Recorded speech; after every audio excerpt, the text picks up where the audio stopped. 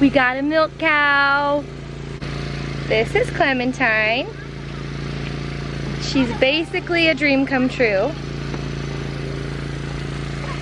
We searched and searched and searched and searched the internet, asked friends, anywhere you could possibly look for a milk cow.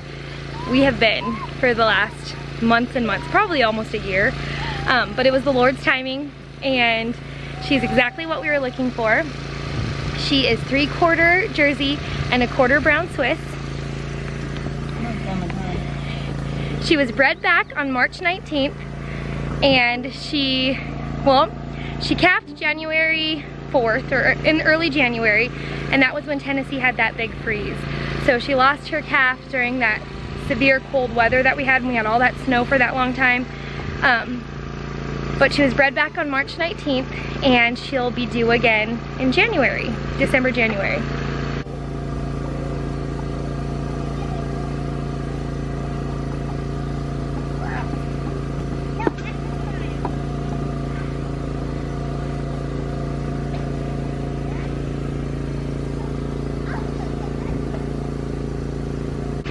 We hand milk.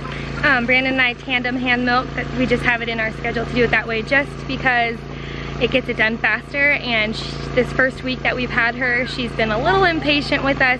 Super patient for the most part, like considering all the change. She gave me a hard time the second day when Brandon had to go back to work.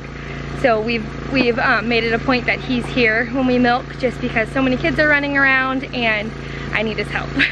So we hand milk. Normally I'm the one that washes and dries while he gets all the grains and everything together. We do give her non-GMO dairy ration from our friends at Taylor Family Farms just while she's in, this is our milking stanchion, but it's not really, just while she's being milked.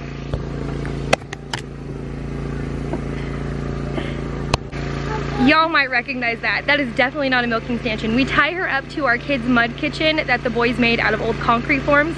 And as long as there is grain or alfalfa or something yummy in her little feed trough, which was the kitchen sink for the kids' kitchen, she is content and stays to be milked, which we are super grateful for. That was one of our big boxes we needed checked. A really patient milker that would stand well with no need for a stanchion, just because we wanted that kind of a gentle cow. She gives about 2 gallons a day right now, plus or minus, mostly plus. But they say when she's fresh, she gives close to 3. So we'll have plenty of milk come early winter.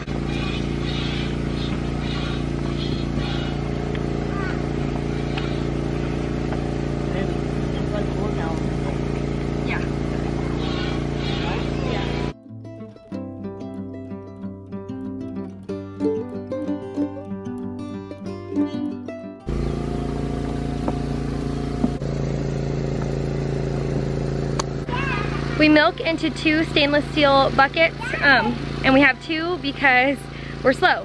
So we want to be able to have one to dump into in case she steps in it or whatever. So after we've milked her all out, it takes us about 35 minutes, we rub her down with Dynamite Cream.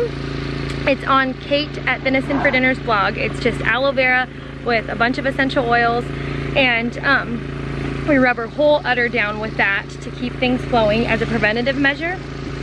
And then we spray her with this fly spray. That's from Prairie Homestead, Jill Winger, her blog.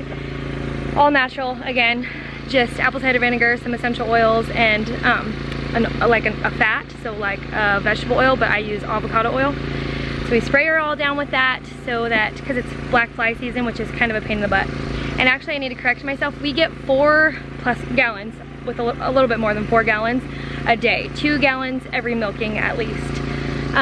So we're in the milk right now. I've made so much cheese and butter the last week, but such a huge blessing for our family, because believe it or not, we go through so much milk, whether it be cheese or yogurt or cream in our coffee or butter, like we go through it. So this milk cow is gonna be a complete blessing for our grocery budget. It's gonna offset a lot of those costs for us, especially because we have so much grass right now that we don't have a huge hay bill or feed bill. Yeah, of course we're gonna have to buy hay because winter always comes, and we need that dairy ration to keep her in the stanchion. But we're even weaning Miss Hazel over here, so she's almost off the bottle completely. I actually think this morning was her last bottle, so we'll even be putting her out on hay and grass, so yay for that. But we're all done milking now. I'm gonna take this in the house to get it strained up, and I'll show you how we do that, maybe, depending on how messy my kitchen is. Okay, let's go. Ready?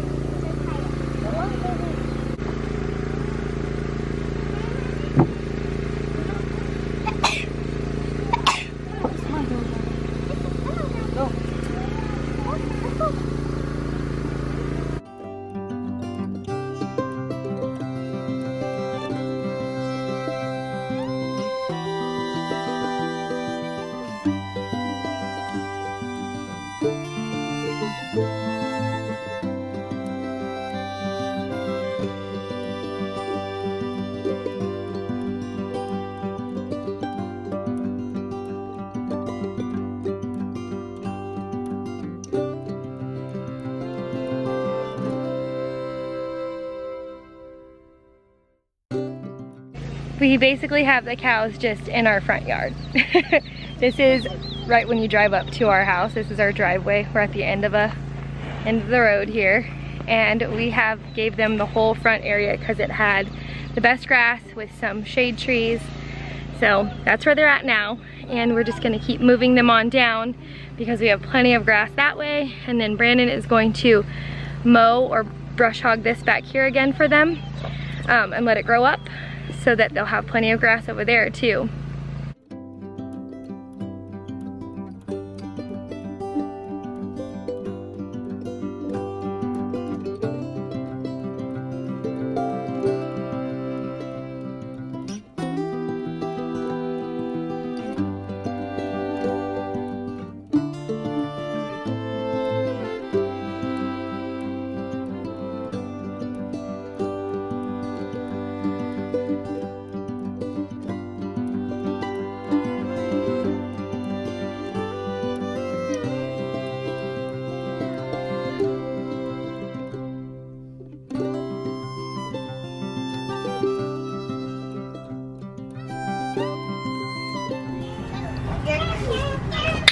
So like we guessed, we got 2 gallons and almost a quart, which is great for us.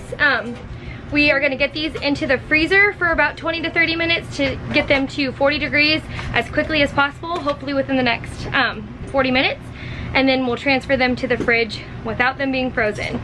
That is our quickest way to bring the temperature down, which is what you're supposed to do with raw milk, says all the people. We are working on a new system though, and I'll keep you guys updated on that. But that's it. We get, like I said, 4.5 gallons about a day, which is great for our family. And we are just so excited to have her as a new addition to our family. She is gonna be with us for the long haul, and we are so thrilled. All right guys, that's the latest update on our homestead. We have a lot more coming at you though, so thank you for hanging out with us and for welcoming Clementine to our family, and I will see you on the next one.